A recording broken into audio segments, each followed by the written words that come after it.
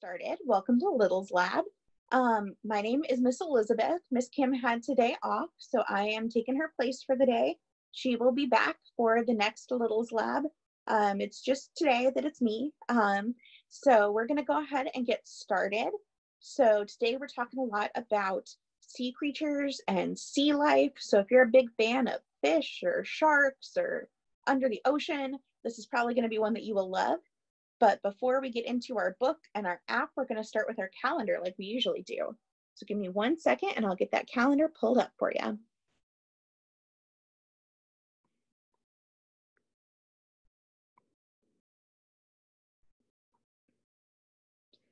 All right. So those of you that have been to Little's Lab in person at DoSpace, you probably remember that we have a big TV that's hooked onto the wall and it has our calendar up on it. And we have you guys come up and press the buttons to make it do things. And unfortunately, since I'm at my house today and we're not all at DoSpace together, I'm going to be the one pressing the buttons, but I would love it if you guys would play along and press the buttons on the screen at your house so we can all pretend that we're pressing the buttons together. So we're going to go ahead and press this big play button in the middle. Ready, go.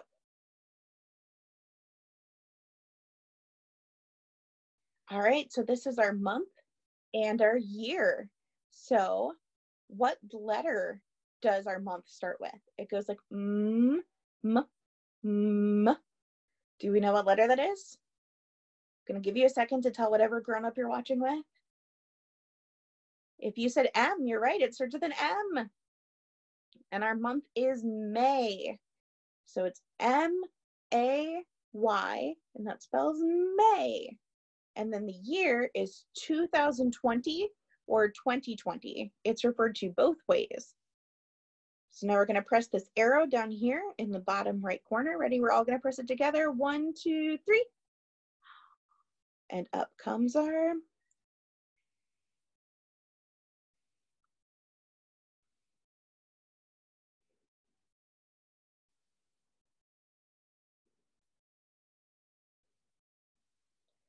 So that is all 7 days of the week, and every week has the same 7 days in it, and they always go in the same order. So you just heard them read it to you, but let's try saying them all together. Ready? We're going to start with Sunday, and it goes Sunday, Monday, Tuesday, Wednesday, Thursday, Friday, Saturday. So do you know which day of the week it is today? I'm going to give you a second to tell your grown-up what day of the week you think it is today. Give you a hint. It's the one that's gold at the top of the calendar. If you said Saturday, you're right. It is Saturday today. We're going to go ahead and click on that. It's Saturday.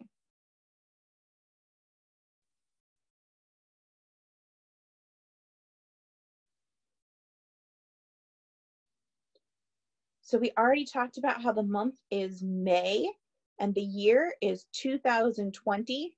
And we had just said that today is Saturday. So what number is today? It's the one that's got the purple star on it. If you know what number that is, go ahead and tell the grown-up that's with you. I'll give you a second. If you said 9, you are totally correct. It is the 9th. So 1, 2, 3, 4, 5, 6, 7, 8 have already happened, and today is 9. So we are on Saturday, May 9, 2020. So now we're going to press that green arrow in the corner. Ready? Press. And it wants us to pull them over. If we were in person, I would have someone come up to the board and move that day for me. But since we're all at home, we're going to pretend. So go ahead and touch your screen. And we're going to put Saturday up at the top. And then we're going to grab our number. Do you remember what number? Did you say 9? Because it's the 9th. So we're going to pull the 9. There we go. All right. So we're going to press that green arrow in the bottom right-hand corner again, because we have one more thing to do on our calendar here. All right. So we're going to go through all the special days that are in May. It looks like we have 5 holidays this month.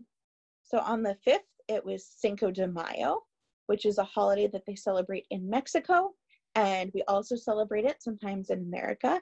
And especially if you have Mexican heritage or if you're Mexican American, maybe it's a day that you celebrate. And on the 5th, it was also Teachers' Day, which is a day when we say thank you to our teachers for everything that they do for us. I know right now it's kind of weird. You might not be able to be in your preschool classroom or your kindergarten classroom where you would normally be, but I know teachers are still really important, and it's extra important to tell them thank you right now because they're doing a lot of hard work for us to make sure we keep learning. So if you missed Teachers' Day, you can still tell your teacher thank you. You can tell them that any day. And coming up tomorrow is Mother's Day. So hopefully you're doing something special for Mother's Day. And that's a day when we celebrate moms and grandmas and other ladies who helped to raise us and take care of us. And we maybe make them a card or take them out for breakfast or do something nice for them. So maybe since we're all at home right now, you could figure out a favorite breakfast you could make at home, or you could draw them a card or do something special together. Just play games, spend time with them, and make sure you tell them you love them. And then on the 18th is Victoria Day, and that is a holiday in Canada. And I don't know a whole lot about that one. But if you are Canadian or if you have family that's Canadian, maybe you know about Victoria Day and you could teach us. And then on the 25th is Memorial Day, and that's a day when we remember people who we love, who have passed away, and especially veterans, people who are in the military who are no longer with us. So that's what that day is. Now there might be another special day in May. I don't know for sure because birthdays are special days. So if anybody who is here today has a birthday in May, let me know in the chat and I will drag a piece of birthday cake that day and we will all say happy birthday to you. Let me look at that chat and see if anybody is having a birthday in May.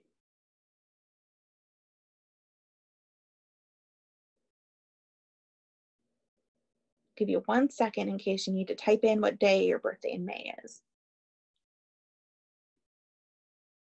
And if you don't have a birthday in May, that's fine too.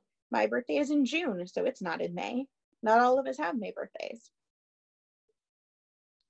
All right, it looks like we don't have any May birthdays with us today. So we're gonna go ahead and hit our button to move on to the next screen. Ready? Press that green button. Ta-da! All right, so our calendar is done. We've got all of our days and dates in place and our holidays, and we didn't have any birthdays. So, all right, we've got that covered. So I'm gonna stop sharing the calendar. And we should be back to me for 1 second, and then I'm gonna share my screen with you so that we can all read a book together. So give me just 1 second to get that going for you. Let's see.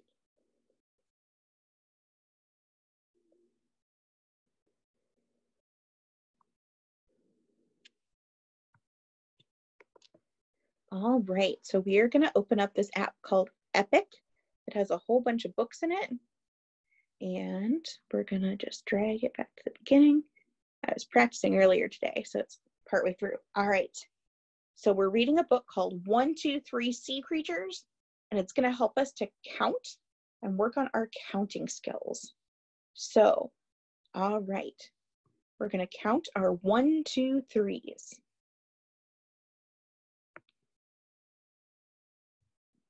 So first we have 1.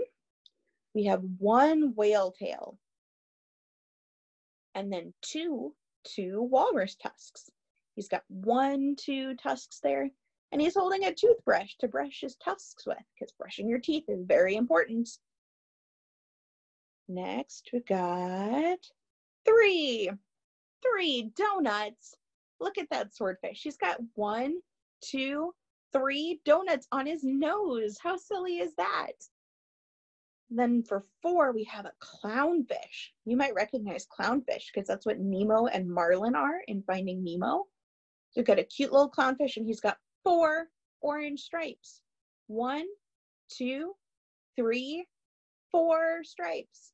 He's wearing a party hat and he's got a balloon. Looks like maybe it's his birthday. That's pretty cool. Maybe he has a May birthday. All right, turn the page. 5 starfish rays. We've got a starfish here. He's wearing his sunglasses and he's got 5 points. 1, 2, 3, 4, 5. And all stars have 5 points, not just starfish. And over here we have an eel, kind of like snakes, but under the water. They kind of slither around. We've got an eel, and he's got 6 rings wrapped around him. So can you count the rings with me? There's 1, 2, 3, 4, 5, 6. 6 rings. All right, now we have a jellyfish. He's got 7 jellyfish tendrils. Tendrils is what you call the legs that come down from the bottom of the jellyfish. So he's got 7 of those going on. Looks like he's holding a little plant in one of them. So let's see if we can count them. There's 1, 2, 3, 4, 5, 6, 7. 7 jellyfish tendrils. And over here is an octopus. And just like the jellyfish, the octopus has a lot of arms. He's got 8 octopus arms. And it looks like he's holding 8 ice cream cones with those 8 octopus arms, doesn't it? Do you think octopus eat ice cream? I don't know. I've never seen an octopus eat ice cream, but maybe they do. So we're going to count his 8 arms, and we're going to go 1, 2, 3, 4, 5, 6, 7, 8. Oh my gosh, that's a lot of arms. Now, we've got this leopard seal over here, and he's got a really cool necklace on. Necklace is made out of 9 flowers. So I know that they're super tiny, and they probably look extra tiny on your screen, but let's see if we can count all 9 of those little flowers. 1, 2, 3, 4, 5, 6, 7, 8, 9. Oh my gosh. All right, we're up to 10. Remember, 9 was the number for what day it was today. So 10 is 1 bigger than we counted on our calendar. And this little shrimp here has 10 shrimp shoes. I don't know about this, guys. I don't know if shrimp wear shoes. I think maybe an octopus eats ice cream, but I don't think a shrimp wears shoes. I don't know. You'll have to tell me if I'm wrong. But we're going to count all 10 of his little tiny shoes. Ready? We're going to go 1, 2, 3, 4, 5, 6, 7, 8, 9, 10. He's got 10 shrimp shoes on. Oh, can we count even bigger than 10? I don't know. 1 to 10 is fun. Here's 5 big numbers, then we're done. I don't know if we can count this high, guys. We might have to count by 10s or by 5s. So what happens if we count by 5s with these 20 hammerhead sharks? So it would go 5, 10, 15, 20. Now we've got 40 crabs over here. Oh my gosh. 10, 20, 30, 40. And then 60 stingrays. 10, 20, 30, 40, 50, 60. These are getting to be some big numbers. 80 pufferfish. 10, 20, 30, 40, 50, 60, 70, 80. Oh my goodness. Oh my goodness. 100. Can we get to 100? 10, 20, 30, 40, 50, 60, 70, 80, 90, 100. We did it. We got to 100. There are 100 seahorses. And if you look, 99 of them are swimming to the right, but 1 of them is swimming to the left. Where is he going? He was going to find more friends. And look at all these different sea creatures. There's all the ones that we saw before when we were counting. We've got our walrus with his toothbrush, and our swordfish with his donuts, our octopus with all of his ice creams. But then we've also got some new friends. We've got a penguin, we've got 2 different kinds of whales, got a turtle in here, all kinds of awesome animals that you can find under the ocean. All right. Well, now that we have read our book, we're going to go ahead and open our app for the day, which is also about sea life. So this app here has all kinds of cool stuff that you can do. I'm going to go back to the home for a second so you can see Coral Reef, number 10 of the Explorer's Library. All right, so we've got some different options here, and we're going to look at the seagrass. All right, so how this works is that we're going to plant some grass. And grass under the ocean works a lot like grass above the ocean, where you put in the seeds. Or maybe you've helped your mom or dad plant flowers before, and you put seeds in a pot and then they grow. And see all these seeds that we're dropping, they're turning into plants. So let's drop a whole bunch of seeds. Let's get a whole bunch of grass going.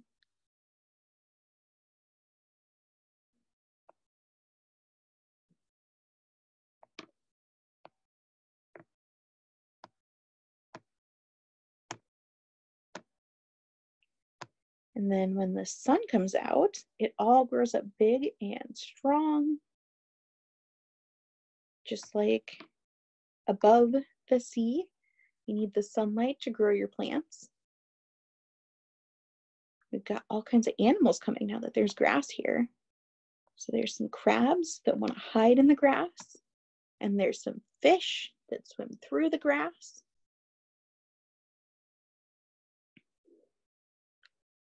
All kinds of cool animals. And here comes a turtle. And turtles are vegetarian animals, which means that they eat plants. So he isn't here to eat the fish or the crabs. He just wants some of that grass. So he is going to come and eat some of this seagrass.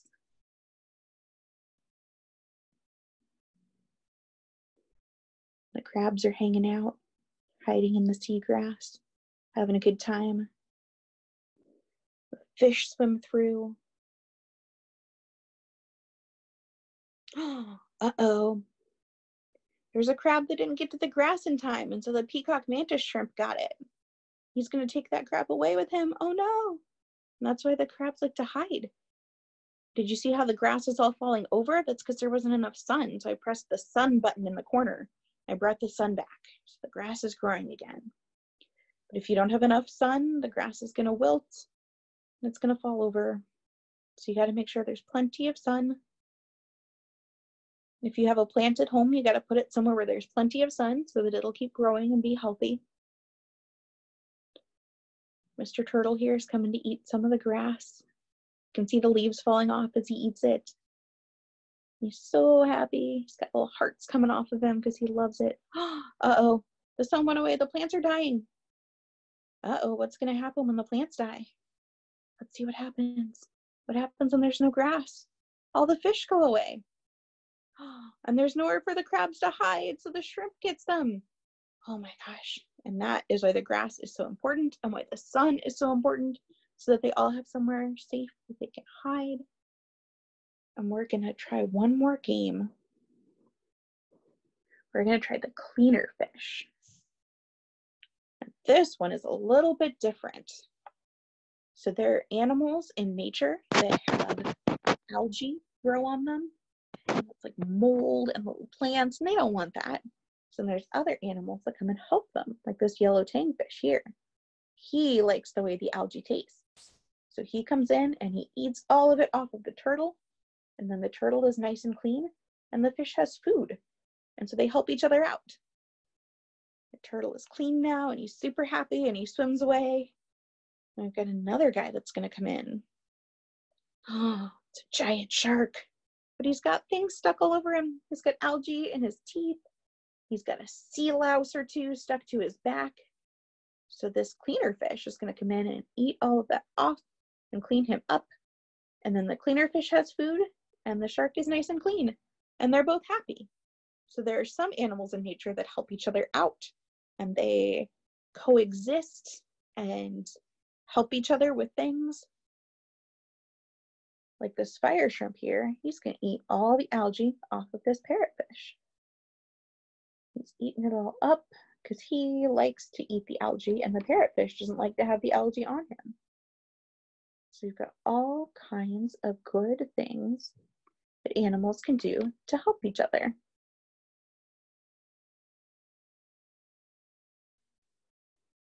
See if we can get it all off. Yay! And it's sparkly and clean.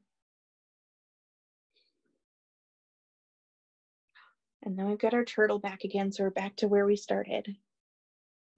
All right, and there's all kinds of other things you can explore with this app, which is really cool.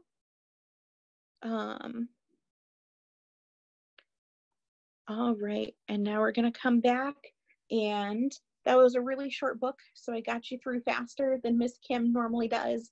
It wasn't quite the whole half hour, but I hope that you enjoyed the book, and I hope that you enjoyed the app and planner calendar with us. And thanks for hanging out with me today, and Miss Kim will be back for your next Littles Lab. So unless anybody has any questions or anything to say in the chat, I think that's all for today. And thank you guys for coming and for joining Littles Lab. I appreciate it.